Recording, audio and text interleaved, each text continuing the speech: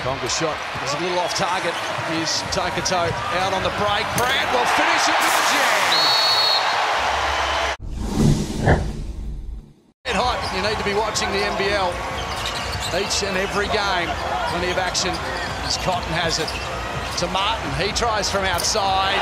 His stroke is getting better as he gets older.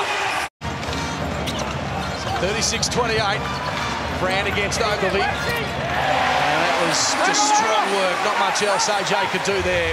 Good job, they restricted him just to 2 attempts too from the field. Conga continues, just charge his way to the hoop. He'll get the 2 and the foul.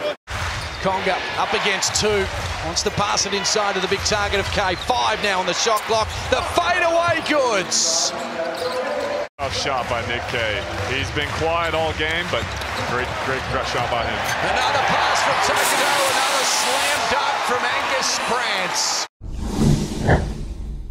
And he just gotta play through it. You know, that's what good players go through stretches like this all the time. You just gotta keep playing.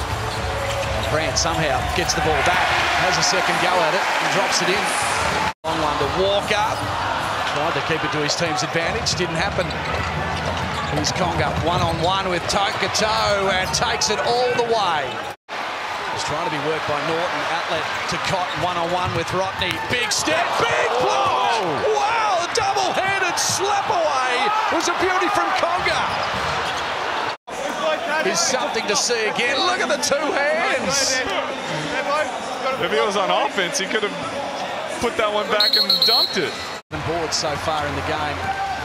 As Higher chases down the court, gives it off to Dexter. And Dexter finishes with a 2 usually. 10 seconds. Clark, good pass. Conrad must hit it. Does hit it. Big basket for the Hawks. Foreman is an interesting one. Only played 4 minutes in this game. Need a little bit of his shooting from the perimeter as Jesse Wagstaff. That's just because he was sitting on the bench for about 30 minutes. He got loose.